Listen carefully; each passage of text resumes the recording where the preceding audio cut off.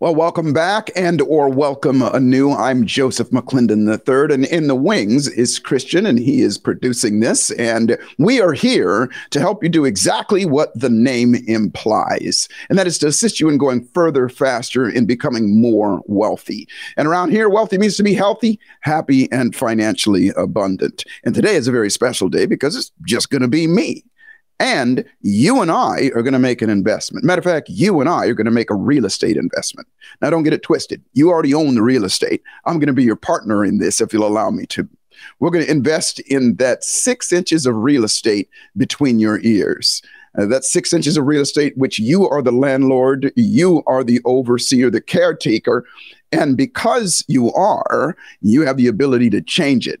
And as we get started, remember this, that the quality of our thoughts is the quality of our life, or said differently, the quality of our wealthiness. So grab a pad and paper and get ready, and I'll be right back. And we're going to talk about that investment.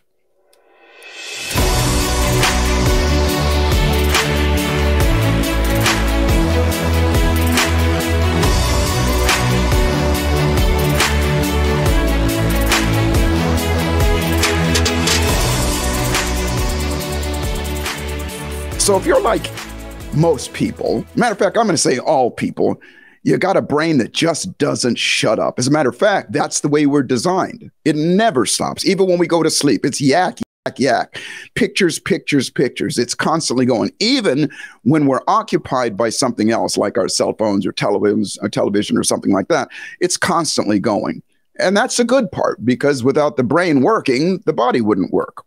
But the bad part is, we have what's called runaway thoughts. And those runaway thoughts oftentimes are what we call getting lost in a rabbit hole. I know I have, that I will do things like I'll grab my cell phone and I just mean to go on and check my Instagram just for a second. And I'll wake up an hour and a half later and I've been scrolling through this thing. Or I'll sit down to watch a program on television and all of a sudden time is gone. We all do that. Well, the same happens with our mind as well. And so I'm going to start off by saying this. When I was in my early 20s, I saw this guy on television. His name was Robert Allen. And Robert Allen, one of the first people that was teaching people how to flip houses. And he had an infomercial on there. And he said, listen, you come to my seminar, and I'm going to show you how to buy houses and then turn those houses into residual income. And he said, and don't worry, if you don't have any money, that's why you need to show up, because the name of the course and the name of his book is called Nothing Down. And so I got excited about it. I bought the course, and it was like $300, and that was a lot of money back then. It still is. But I went back and I went to the course and I sat and listened to him. And he did teach us. Matter of fact, he told us at the end of the course, he said, I just taught you 50 ways to buy houses for no money down. And he said, you don't need all 50. And as a matter of fact, there were 300 people in the course. And he said, out of the 300 of you that are here, maybe 10 of you are actually going to buy a house. And he said, out of that 10, maybe 2 of you are going to buy another house. And out of that 2, maybe 1 of you are going to go on and do what I say. And when he said that, I've always been that kind of person. You challenge me, I'm going to step up to it. Plus, that was all the money I had at the time, and I was bound to make this happen. I was daring to make this happen. But the reason I share this with you is it wasn't just what he taught us how to buy these houses, because one of the things, by the way, he said, it doesn't mean that you're not giving the seller money. It just means you're using something called OPM, other people's money. And we're going to come back to that here in a second, because we're going to be using OPT, other people's thoughts, to help us go further, faster. Make a long story short, at the end of the course, I went out, and within a year and a half's time, I bought 26 houses. And I still benefit from those houses to this day. And that was back in the 80s. And the reason I share all of that with you is it wasn't just that I had the knowledge. It wasn't just that I had the information and the strategies to do stuff. So did everybody else. What I had, I need to stop calling it a secret weapon, because it's not a secret. It's, everybody has access to things. Was I had the good fortune, if you will, to be taught how to change my thoughts, to be taught how to shift how I thought. And as a result of that, the things that came up with most people, and even though they did come up with me, fear of failure, fear of success, self-doubt, self-loathing, imposter syndrome, fear of rejection, all of those things that would show up, I had a way to, at the very least, mitigate those things, get beyond them, and do what was necessary to get done. And so that's what we're going to talk about today here, is this. We all have thoughts that are constantly going. Now, around here in neuroencoding at the Institute, we call that your psychology. And don't get that twisted. Don't get freaked out about it. Psychology are just the consistent thoughts that we all have consciously and unconsciously about ourselves, other people, and the world around us or our environment. That's it. What you think about yourself, you know, as that old saying says, if you think you can or you think you can, you're absolutely right. And so by learning how to adjust those things, then you can absolutely shift the activity, the feelings that you're going to have and the activities that you're going to take. Now, the trick to it is this, is that, like I said in the very beginning, we never stop thinking. And thinking are just the words that we're saying, questions that we're asking inside of our heads, and the pictures that we're making. And it's a constant flow. It never stops. And so I was thinking about this the other day, no pun intended, and I was looking at it and I thought, well, gosh, if it never stops, then we are at the mercy of whatever that stream of thoughts are. And so I sat back and I did some meditation, and I recognized, and I've got some really great friends, Dr. Deepak Chopra, and oh gosh, the list goes on, that people, and Master Ko, who are the absolute masters at meditating and things like that. And I thought, okay, well, what is meditation? Because when I sit down and meditate, I don't know about you, but my brain still doesn't shut up. I'm supposed to be thinking about this mantra or thinking about, watching the thoughts go by and everything. But in the back of my head, it's going, thinking about putting tires on the car or what I'm going to do later or so on and so forth. And I have to constantly remind myself to come back to center and just enjoy the now. And so it dawned on me that because it never stops, then we are the product of the back and forth between those thoughts inside of our heads. Said differently, there was those thoughts that were thinking about, other things that I had to do. Like I said, put tires on the car or take the dog for a walk or what I'm going to do when I'm finished meditating or whatever. And then there was the thoughts that are going, hey, dude, chill out. It's your time to relax. You deserve this. It's okay. And it's that back and forth. The one that wins or the ones that are the one that is the most prominent is the way that I feel most of the time. And so I want you, if you're taking notes, I want you to write this down, because that's what this is all about. That's what we're doing all the time. It's called confluence of thought. Confluence of thought. And what that means, if you look it up in the dictionary, when was the last time you looked in a dictionary? If you look it up if you Google it, or you do what I do, is I always just ask Siri. The definition of confluence is the joining of two or more rivers. Now, there's other definitions and there's other things, but it really comes down to the delta, if you will, where two or more things meet. But I like that definition because it says rivers. And what are rivers doing? They're constantly flowing. They never stop. And when they meet, the one that is flowing the hardest, the most, with the most volume, is the one that is really going to take over, but it's still going to be a mix of those thoughts down the road. And so what happens inside of our brains all the time is we're constantly thinking, we constantly have a river of thoughts. So instead of trying to stop it, which, by the way, you can, and it's one of the things we teach in neuroencoding, and it is actually a necessity to do so by interrupting those thoughts and replacing it with something else. We can do that. However, it's a lot more gentle, and it's a lot more, let's say, digestible, if you will, and palatable by the average person, to just start using OPT, other people's thoughts. And when I say other people's thoughts, that is this. Whether you want to make more money, whether you want to have a better body, whether you want to be happier, relationships, or whatever it is, there's already somebody out there that's doing what you want to do at a higher level than you are. Always. My dad used to say, listen, you can learn something from everybody, anybody. You can teach something, but you can also learn something from everybody. And so that's the way I approach it. And so when it comes down to, for example, when I wanted to do real estate, I went and I did OPT with Robert Allen. Those are his thoughts. And at the time, by the way, I was also studying psychology, and I went to him, and just a real quick story, a little backtrack just a little bit. His plan was, he said, if you buy 2 houses a year for 10 years, at the end of 10 years, you'll have X amount of houses and you'll have X amount of residual income.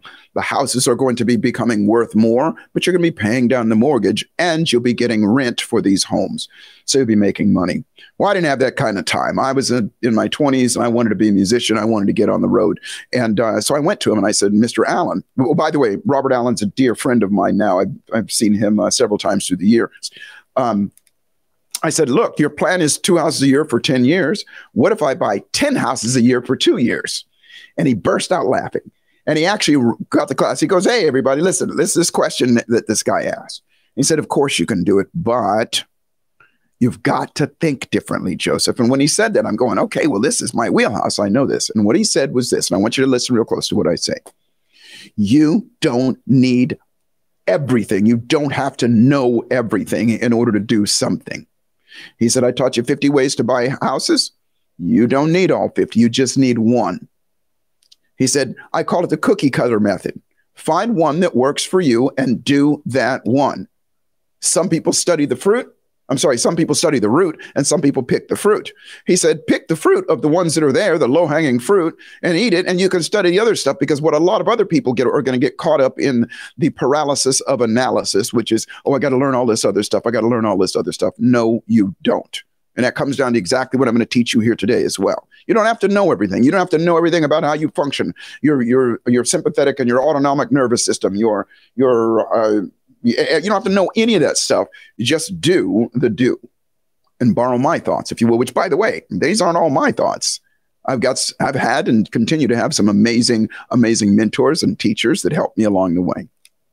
And so he said, use the cookie cutter method. He said, the other thing is, most of you are going to, if you do buy a house, you'll get scared and you'll feel like, oh, I got all this pressure, and you won't go further.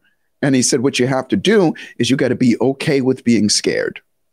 Now, he's saying all these things to me. In the back of my mind, I'm going, all this guy is doing is telling me how he thinks. And another word for thinking is believing what you're believing. And another word for believing is whatever you've said to yourself over and over and over and over again about yourself, about other people, and about the world around you. And so I was living in a place called Lancaster, California at the time.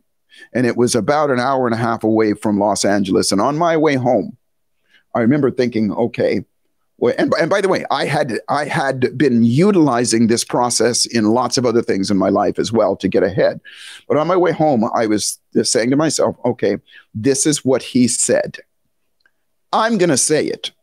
And I said to myself, probably, I want to say 500 times on the way home. Use the cookie cutter method. You don't have to know everything. Just do something. And a half a dozen other things that he said. And I said those things over and over to myself. And you know what? Those were the things that became my dominant thoughts. Now, the reason I say that is this. Those were his words, his thoughts. I didn't have to know any of the details of all that stuff. I just said it over and over and over to myself. Half a dozen things. I said them over and over to myself. And so by the time I got home, I was buzzing. It was probably 11 o'clock at night, and I was buzzing. I couldn't go to sleep. And all I was thinking about was, okay, what am I going to do tomorrow? What am I going to do tomorrow? What am I going to do tomorrow? Which, by the way, would do alumni meetings. The class would get back together, once or twice a year. That group of 300 and actually more people. And, I was the only person in that classroom that went on. I was that one guy, if you will. And I would talk to them and I'd talk to people, and I'm not going to call them excuses, because they were just thoughts that these people were saying was, well, I got back and, I had to get back to work and I had to do this and I had to do that. And time took over and I just didn't, have time to study and do all this stuff and everything. And I thought to myself, well, what's the difference between me and them? Well, the difference was, first off, there wasn't a lot of difference, because I had a job. I was working an 8-hour job, 5 days a week. I was also in college. So to say that I didn't have a lot of time was an understatement of biblical proportions, if you will. So it wasn't that they were busier than me. It's just that, like I said, when they got home and started to and got involved in all of the thoughts and all the things that were going on around them. When I got home, because I had done that, I repeated those things over and over to myself. I was abuzz. And like I said to you, all I could think about is, what am I going to do tomorrow? What am I going to do tomorrow? And by the way, I just said those things over and over. And as a host of other things that I'm going to share with you in a little bit, over and over again, consistently. All the time. I'd wake up in the morning and that's what I would say to myself over and over again, until pretty soon that became the, wait for it, psychology. And so those things that I had repeated over and over again became my thoughts, became my river, became my overwhelming river. And it wasn't it wasn't rocket science. It wasn't that I had to really convince myself of something. I just said it over and over again. Now, I always bring this up, the Neuroencoding Institute. And remember, neuroencoding is just programming yourself to default to your best behavior. Matter of fact, our number one founding pillar rule is to assassinate complexity, meaning make it so simple that anybody can do it. If you overcomplicate things, then people don't do things. And so, again, at the time, I didn't have the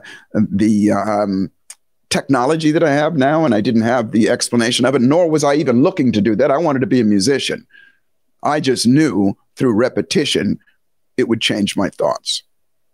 And so what my encouragement to you is, whatever you want to do, I think I said this before, whatever you want to do, whether it's make money, build a better body, or be wealthy in any way, find somebody else that's already doing it and model their thoughts.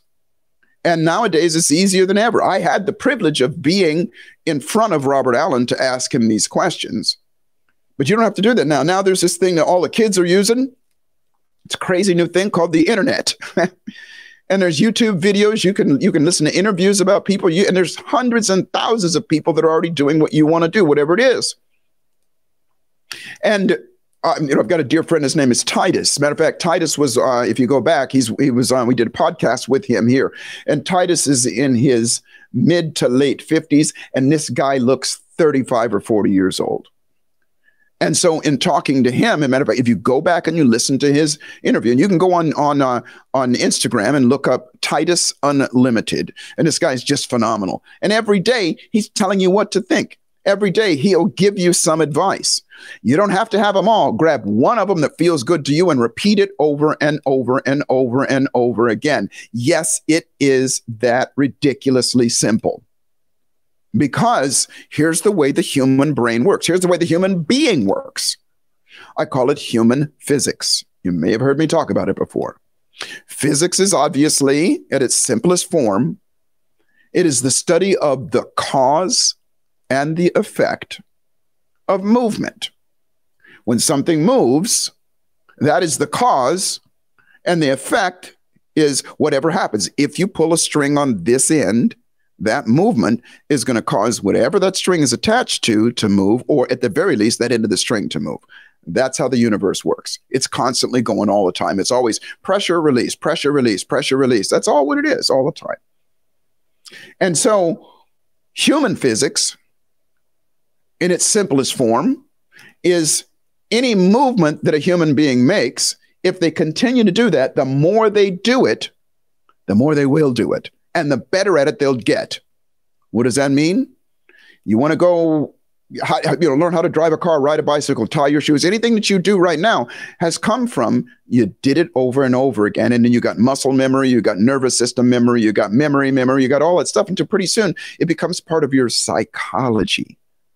It becomes part of who you are by doing it over and over again. And if that works, which it does, then doesn't it make sense if you wanted to change one of those rivers? All you would do is decide what it is that you want to think. What are the best words for you to think? What are the best things for you to think about? Do it over and over again, and guess what? You'll not only get good at it, it will fade into your unconscious, and it'll just become the river of who you are. And when you say, as soon as that happens, by the way, so, obviously I'm going to give you something to do, because as always promised with Further, Faster, here it is, and just listening to me yak, yak, yak, I'm going to give you something to do. But the do is the thing that produces the results. Always. And that's part of human physics as well. Whatever you do, you're going to get better at. And there's a way of speeding up the process as well. Repetition is the mother of all skill. Well, my question to you is, what is the father? If repetition is the mother of all skill, what is the father?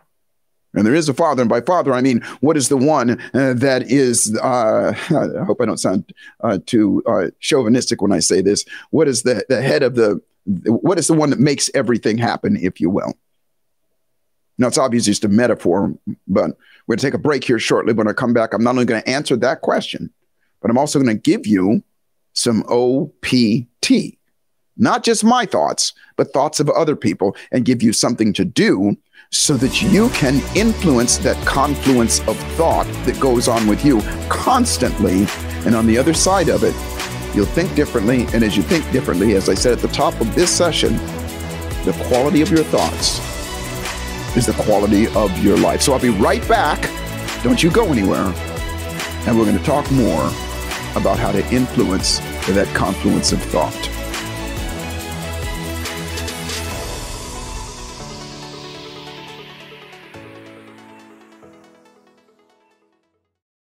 Hey, what's good? It's me, Joseph McClendon III, and let me get real with you just for a second. Now, you've probably heard me talk about this before, something that I call the thieves of our dreams. Procrastination, hesitation, fear of failure, fear of success, self-doubt, self-loathing, imposter syndrome, and fear of rejection. Well, let me ask you a question. What if you could not only retrain your brain and your nervous system to automatically default to your absolute best thoughts, emotions, and behaviors, but you could also do the same for others that are going through difficult times and challenges in their own lives and things that are stopping them from creating the life of their desires? Well, this is what I call neuroencoding. And at the risk of sounding arrogant, these are the same tools, methods, and strategies in neuroscience that I've used to operate in the upper 5% of all of my own businesses, especially as a coach, a speaker, and a presenter for the last 30 plus years. The Neuroencoding Institute provides you with the knowledge, the tools, and unmatched support to become a certified neuroencoding specialist and guide you to the life of wealthiness. And remember, wealthy means to be healthy, happy, and financially abundant. Go to neuroencoding.com to speak to an enrollment specialist today, and I look forward to serving you at the highest level. You're enjoying this episode on Angel Phoenix Productions Podcast Network. To explore a complete lineup of quality programs and media production services, head on over to angelphoenix.com or like our Facebook page at facebook.com/Angel Phoenix Productions.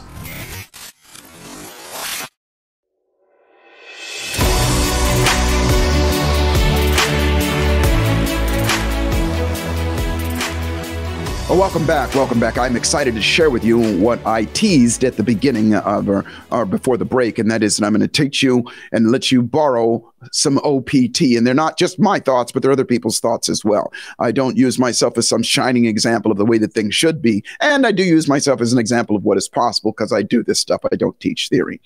And so, before we went to the break, I talked to you about the repetition is the mother of all skill. Well, what is the father? The father is praise. Praise. And what that means is this. When you do something, if you just do it over and over again, you're going to get good at it, but it's going to take a while. Repetition takes a while. You got to repeat something over and over again. But your nervous system is designed like this. When you get pleasure or pain about something is going to be the decision of whether you continue or don't continue to do it. If you stick your hand in the flame and you get burned, that's intense pain, and your brain goes, don't do that again. You only need to do that once. If you do something over and over again, or if you do something that's pleasurable, really pleasurable, the brain is going to go, that feels good, do it again. Now, the brain works like this. Anytime it is given pleasure, mechanically inside the brain, you're going to release something called dopamine and endorphins and oxytocins and things like that that make you feel good. But the brain is always going to go, what just happened right before I got this hit of euphoria? And it will say, well, whatever I did, meaning I repeated something or I said something or I did something, let's do it again, and it'll start to trigger itself. Now, that's all you got to know. You don't have to know anything more about psychology, about how this works, but that's what we're going to be doing here. And so remember before I said your psychology are the thoughts that you have about yourself, other people, and the world around you. And so I'm going to tell you what I do and what I've done for a long time for my own self-certainty. and my own confidence. And remember, confidence is not arrogance. Confidence is just that feeling that you can do something and that you will do something, that you're capable, that you're worthy, all of those things. And so that comes from, again, on the negative side, if you don't have confidence, it's not just because somebody said something about you or you failed at something. It's that you repeated over and over in your head. Trauma happens once, meaning something bad happens one time, but we keep it alive in our head by reliving it. There's not a person on the planet that has changed the past by telling the same story over and over again. You can't do it. So you got to change a different story. And so the thought that I'm going to give you, that I'm going to tell you about, encompasses several things. And you can borrow mine, and I also encourage you to make your own up. Even as silly as it might sound, make your own up. Especially, and by the way, use this tool. I said in the beginning, I need to stop calling it my secret weapon. It is my secret advantage to doing things. Because anytime I want to go do something, I go find people like Christian here, who is already better at it than I am. And I talk to him and I go, well, what about this? What about this? And I listen to what he says or somebody says. And I just say that to myself over and over and over again till pretty soon that becomes my belief. And that's how I can get as good as I get as quickly as I do, at the risk of sounding arrogant. And then I add to it. Once I do it, I praise myself. I'll tell you how to do that here in a moment. And so the statement that I'm going to give you now, and again, let me reiterate that you can and should add to this and be specific about it as well, whatever it is that you want to go after, is I say to myself over and over again, I, Joseph McClendon III, am a God-guided expression of health, wealth, happiness, and joy. I believe that life is exactly what you dare to make it, and fortune favors the bold. And I'm honored to be here and to be part of other people's lives to create even more wealth for other people's lives. Now, that's mine.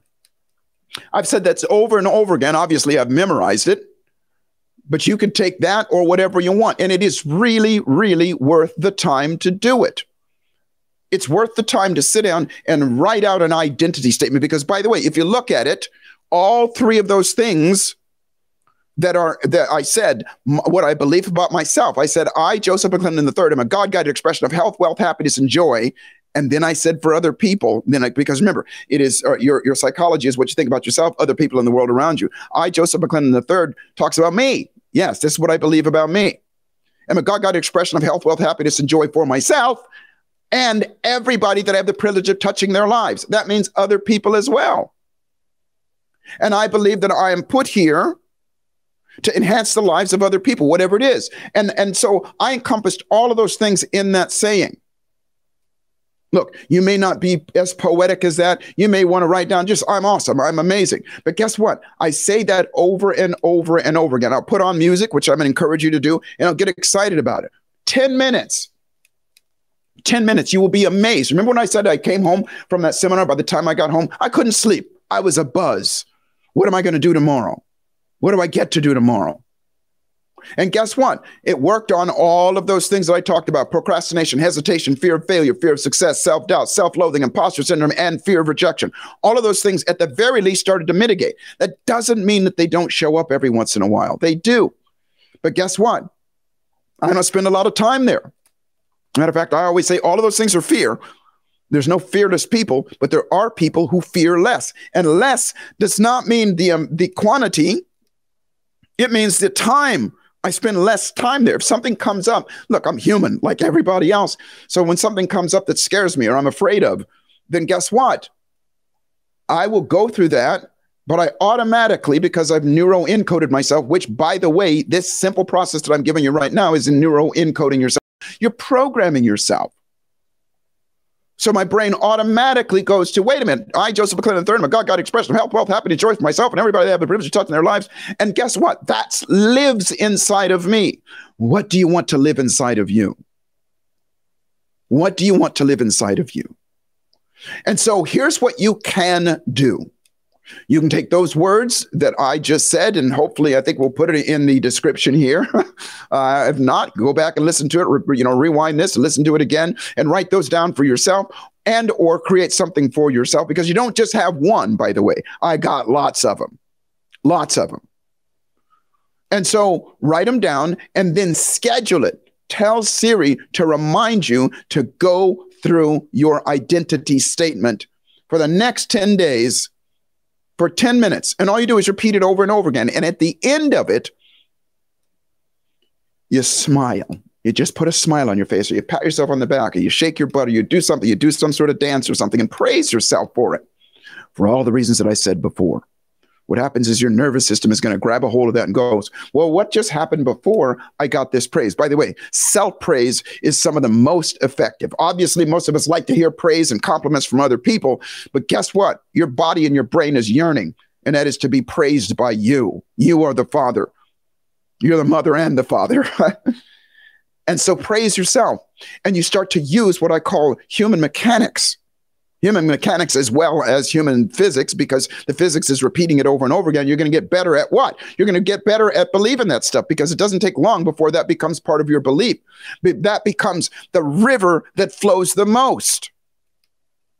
So when other stuff comes up, well, why don't I do this? Well, what's wrong with me? All of a sudden, you're going to find yourself correcting yourself and snapping out of it.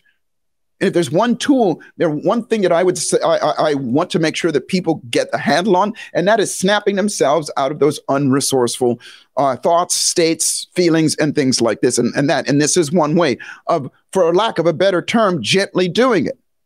Look, if you come into my office and you got a fear of dogs, there's going to be a dog in the office, and we're going to deal with it right now. But it ain't going to be gentle. You're going to go through it, and we're going to snap out of it. And at the end of that hour, you're going to hold that dog. You're going to be fine. And then I'm going to give you something to do that is similar to what I just taught you here. That on your that when I'm not around, it grows and grows, and you get better and better at it as well. And so the reason I share all of this stuff with you is the assignment for you to do. Super, super simple. Please, it is my honor, and I humbly offer you my thoughts. And if you don't like my thoughts, find somebody else's, which I encourage you to do. And get in the habit of making your own up. It is a skill. And that skill will serve you for the rest of your life. Because all the way back at the top of this, I said, we are constantly being bombarded by advertisements, by social media, by television, by entertainment. We were never meant to be entertained all the time. You know, I'm old enough to remember when there were 4 television stations. Now there's thousands, and it never stops, including YouTube and all those things. Take a break, take a few minutes, 10 minutes to be exact every day. Say some words that empower you. Say some words that are going to make that investment into that real estate between your ears. And remember this, life is always, always exactly what you dare to make it. And fortune favors the bold. So the trick to life is always to boldly step up and dare to make your life magnificent. I look forward to serving you even further, and I'll see you at the top.